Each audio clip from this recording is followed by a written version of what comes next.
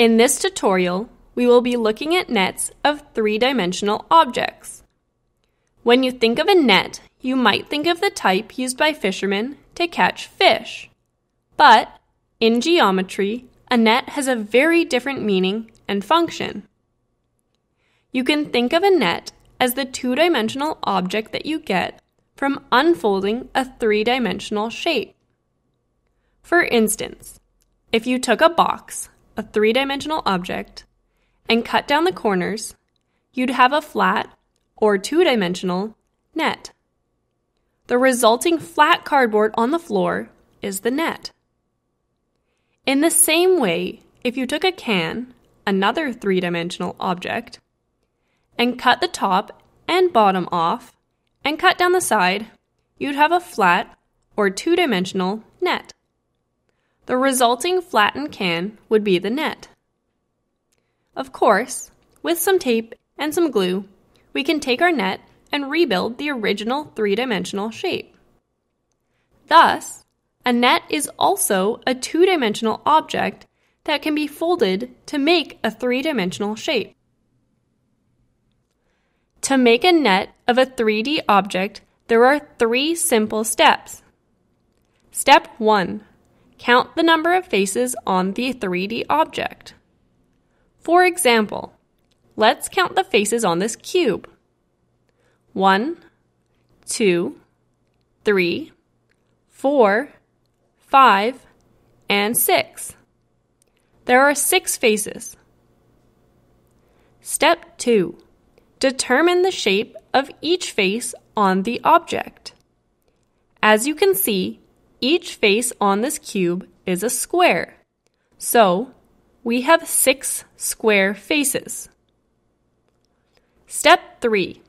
Imagine unfolding the shape. Arrange the faces so that they would fold into the 3D shape that we started with. We can unfold our cube to make the net. Notice the 6 square faces that we counted on the cube before we unfolded it.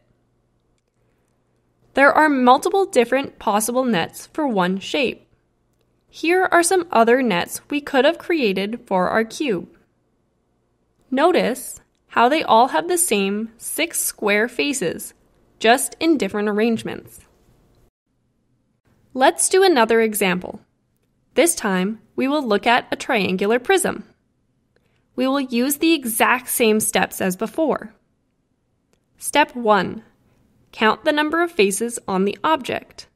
Here, we see 1, 2, 3, 4, and 5 faces.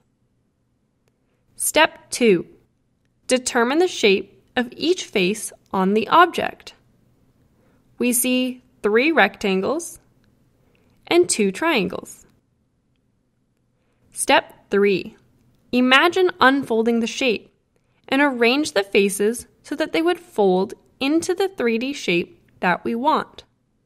You can pause the video here and try this on your own.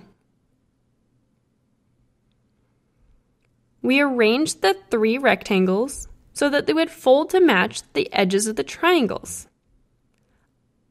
Other possible nets include these.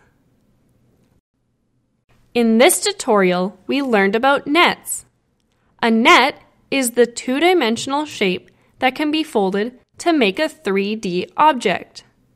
We found that there are 3 steps to building a net. Step 1. Count the number of faces on the 3D object. Step 2. Determine the shape of each face on the object. And lastly, step 3. Imagine unfolding the shape and arrange the faces accordingly.